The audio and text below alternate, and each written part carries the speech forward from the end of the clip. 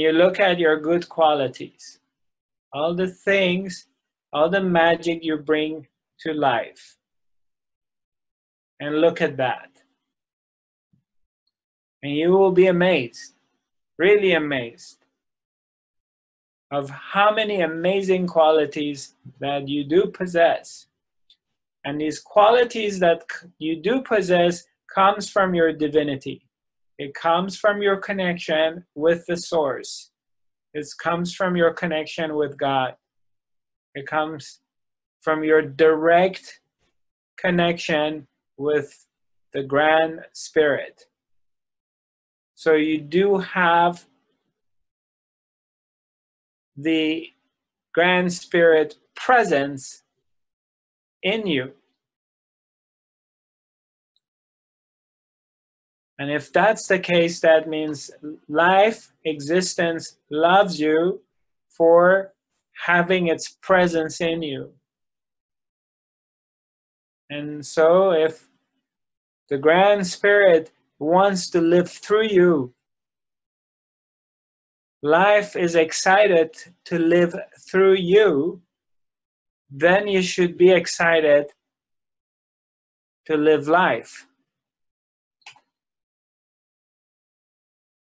and go through life with a different point of view, with a different light.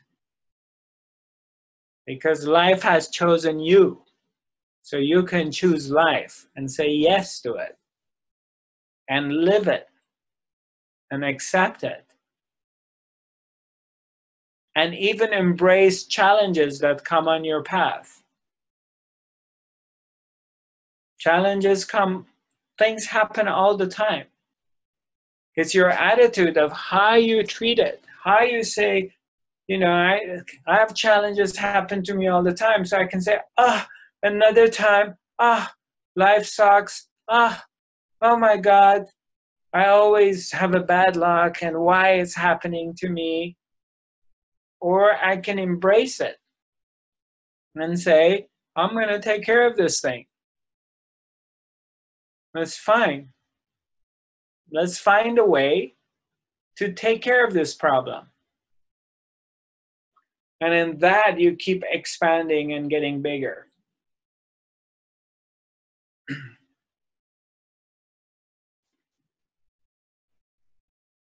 You know, you really have this path in front of you.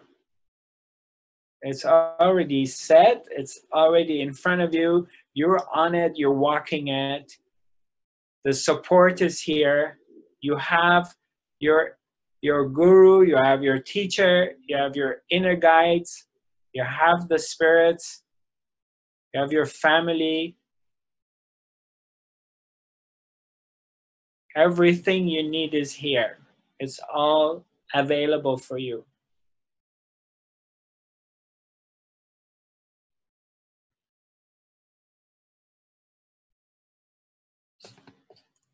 Yes, Rosalie. Yeah, seriously. One moment, Rosalie. Okay. Okay. I can be mad on people when things have happened around me. I can forgive them, and I don't accept what they have done, so I just leave it there. But I can never, ever hate anyone. I'm not able to do it. I'm so happy to hear that. So same what people have done to me, and I see it myself, I do wrong thing myself. And I get mad, and I get really mad, like a bitch. I tell you. Yeah. But I'm not able to hate any. I understand. That's beautiful. That's a great accomplishment. I'm very happy to hear that. So, I feel the same way. There are times that I may get very upset, angry, or whatever, and it bubbles up, and I have to express myself either publicly, outwardly, or inwardly, but then it goes away. And it's not being carried anymore. But I can forgive, but that's the same that I accept the situation, but I can forgive it. Yeah, that is truly the vision, and to see everything from the 5D, from the fifth dimensional awareness of people do stupid things, you know, things happen under circumstances, and sometimes, a lot of times they don't mean to hurt you. Sometimes maybe they mean to hurt you. But when I look at it, each and every person only operates from the level of intelligence that's available to them. They can never operate from something that they don't know or they don't have access to. So if they do something that they hurt me, I always look at it that this is all they know. This is all they could do. Okay. So then I don't hate them. Maybe there's an expression of anger in a moment or disappointment, but there's no room for hate. I have never hated and I'm not going to hate anyone. Right, beautiful. I'm happy to hear that. That's wonderful. Yeah. Anyone else? Any questions? I have a new person here. Hi, Katrina Derby. Where are you from? I'm from Connecticut. Okay. Is this your first time on the Academy? Nope, it's actually my second. I came a few months ago, actually. Okay, great. Well, welcome back. Thank you. Yeah, nice to have you here. I really like what you're saying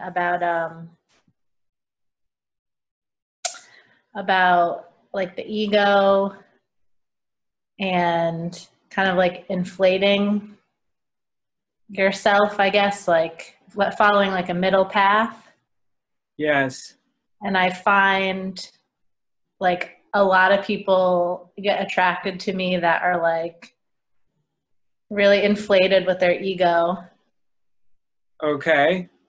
So I guess, I'm not sure it's like a question, but maybe for myself, like how to recognize or manage or kind of see where that like that lesson is for me.